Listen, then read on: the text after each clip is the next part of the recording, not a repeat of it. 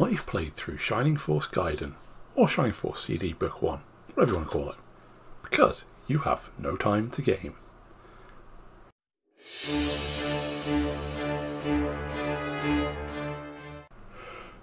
It seemed fate that the Takahashi brothers and the Camelot staff would end up working on a Shining Force game for the Game Gear, as that was one of the early possibilities of the original Shining Force. And this is what happened with Shining Force Gaiden, and its sequel, Shining Force Gaiden 2, or as we know it in the West, Shining Force the Sword of Haja, like Shining Force Gaiden 2. But there is a better way to play them, other than trying to read Japanese on the Game Gear, and that's Shining Force CD, collection for the Sega Mega CD, the updated, remade version of both the games with 2 extra scenarios, all redone using the Shining Force 2 engine, as opposed to the new to the Game Gear's variants.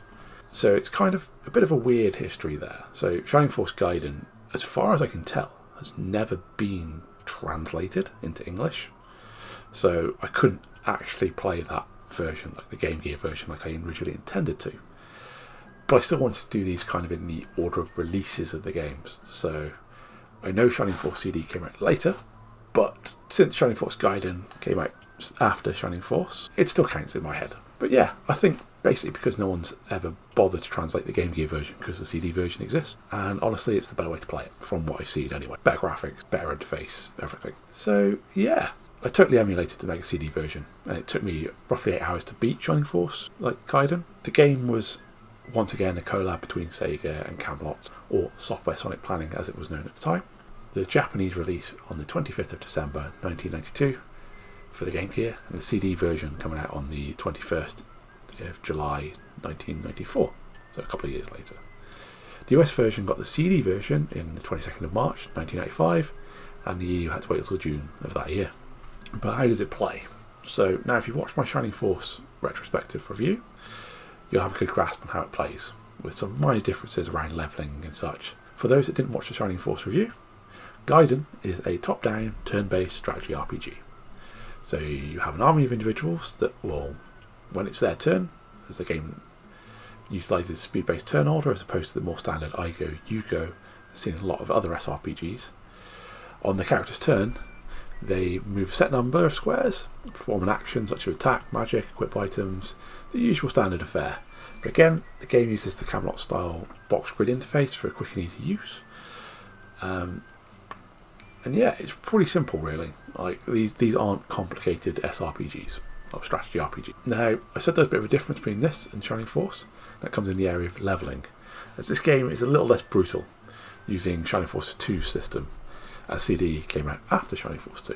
The stats go up in a more steady manner than the previous title, and you don't suffer the brutal stat drop upon promotion as seen in Shining Force 1. This is very much for its benefit, as it helps the game flow a lot better. You're not suddenly stunted by promoting. I mean, the previous game is designed to help mitigate this a bit with the enemy types, etc. And you're not meant to promote your whole team in one go, but it's advisable to use the aggress technique to grind and so forth, and focus on a small number of characters. But in Gaiden on CD, you're not suffering as much, which means you don't necessarily need to stop and grind out levels to regain stats. Promotion actually feels good this time. And it's a little easier to play around with more of the characters. What we are missing in this one though is the towns. And while in Shining Force towns are a key element, something that sets them apart from the masses of other strategy games, the town in Shining Force brings it back in line with the standard JRPG formula. Well, not even JRPG, just RPGs in general. A rule we see in early RPGs such as Wizardry or even tabletop games, where a town is the hub in which you start from and build a story world and lore, along with providing a place of rest from the battles, even for us players. The town breaks up the constant state of battle and allows our minds to rest. And in this game, sadly, this is relegated out of existence for a simple camp menu. And this menu has all the functions of the town, minus the exploration, story building. And, you know, this kind of defines the gameplay loop of Gaiden, bringing it in line with a lot of its contemporary SRPGs, where you battle, small story scene, and piddle around in the camp before battling again. This is something you see in a lot of other SRPGs, where you battle, story scene, maybe a chance to sort your team out, battle. as opposed to Shining Force, and even Shining Force 2, which we haven't got to yet, loop of battle, story, explore, sort your army out, with the explore bit being important as for world development. But yeah, that's pretty much it with gameplay. It's not complicated. It's not complicated. Shining Force games aren't complicated games. But how does the story go? This is obviously going to be total spoilers as we look through the whole game, so you've been warned. The game opens in the great land of Guardiana. Henri is now queen. She's from Shining Force 1, with many of the old Shining Force acting as a council.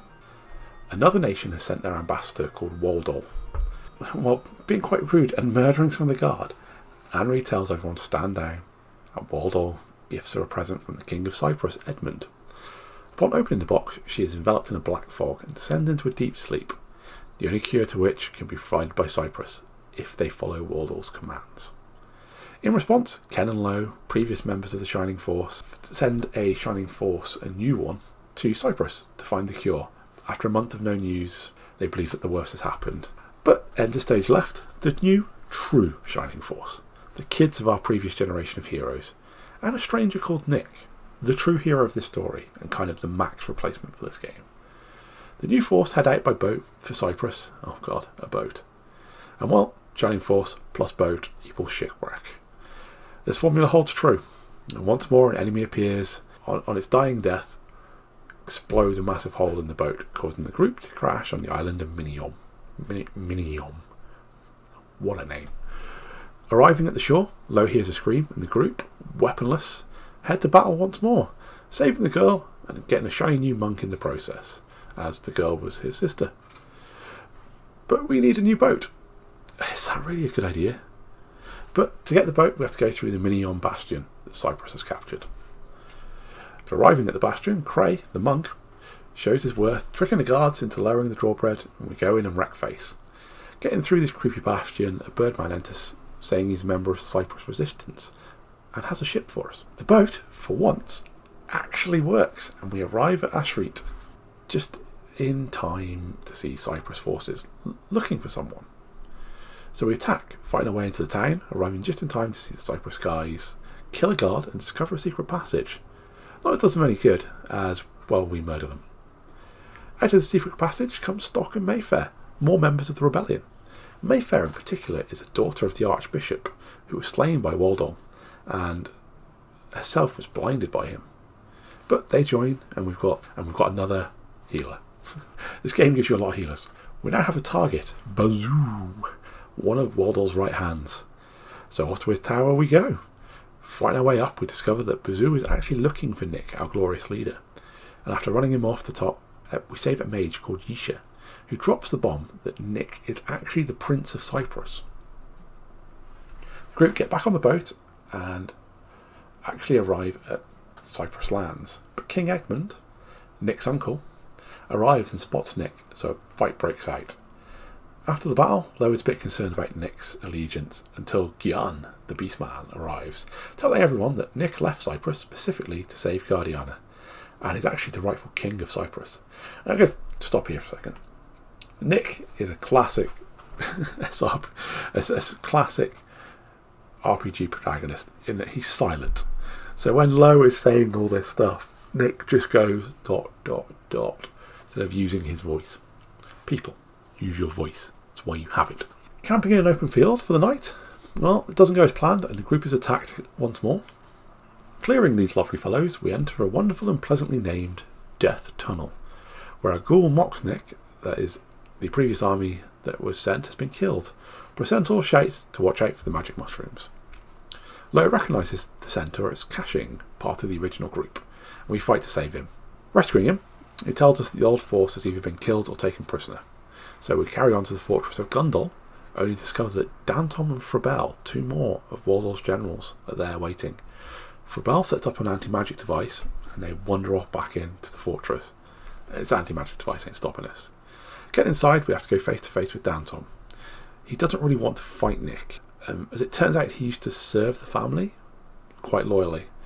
But Waldol has brainwashed Edmund, and Anne So Waldorf's brainwashed Edmund, and Waldorf actually worships Ion, an evil spirit. And Danton, just being loyal as he is, has to do as he's told. Danton passes after we kill him. And we get another Birdman, Shriek, who only survived because Danton spared him. What a good guy. In Cyprus proper now, we face Edmund in battle. And to his last, he curses Nick. But Randolph appears. He's a centaur. Consoles Nick, reminding him of the brainwashing. Finally, we get to head to Waldorf's fortress. On the way, we face Geppel, the next of Waldorf's generals. Defeating him, he informs us that Bazoo and Frabel won't be so easy to defeat, as Waldorf has superpowered them, using Ion's power. As we enter, Waldorf appears, saying that he's summoned Ion, and sets his guard dogs on us. We crush Frabel and Bazoo, but Waldorf has managed to actually summon Ion, but not well enough, so we actually have a chance to slay the creature. After slaying the creature, Waldorf tries to retreat, but Lug, or I believe it was Luke in the first game, appears to stop him with the Sword of Hazure in hand. And this was what Waldorf was actually after all along, it seems. So he turns himself into a bloody scorpion. Defeating him, finally, it's a bit bittersweet, as Nick's arm is turned to stone from the poison from Waldorf. Amory wakes up and sends a Force to go help Nick, thus ending Shining Force Gaiden. So, yeah, that was the story. Literally, it doesn't take much explaining. So what was actually good about the game? Well, it's Shining Force, through and through. The battles are pretty much what makes up most of the game, and they're kind of, in a sense, a slight upgrade from Shining Force 1. They flow a bit better, and there are not as many of those types of maps. You know the ones, where you start half a mile away with a massive forest between you and the enemy slowing your movements. But yeah, that's about it, really. Like, it's a Shining Force game. It's competent. Now, there is only one thing I'd really dump in the negative category, and that's the removal of the towns. This I always felt was a key error of Shining Force, and with its removal it's just missing something. I mean, the camp scenes suit its purpose, but that's about it. So overall, my personal opinion is that it's a competent game, an SRPG that didn't quite live up to the first one. But then again, it originally came out on Game Gear, so it didn't quite have the power behind it. But I think this would actually make quite a good first SRPG for someone. The plot is separate enough that you don't need to have played the first one. You'll miss out on a couple of references, but all sequels are the same. But yeah, it's good, it's competent. The story isn't complex in any way, shape or form. So it's not going to rack your brain hurting it, especially if this is your first one. It's not the overly political, multiple twists that many of the other SRPGs have. So yeah, it's not a bad game at all. It's just not as good as Shining Force.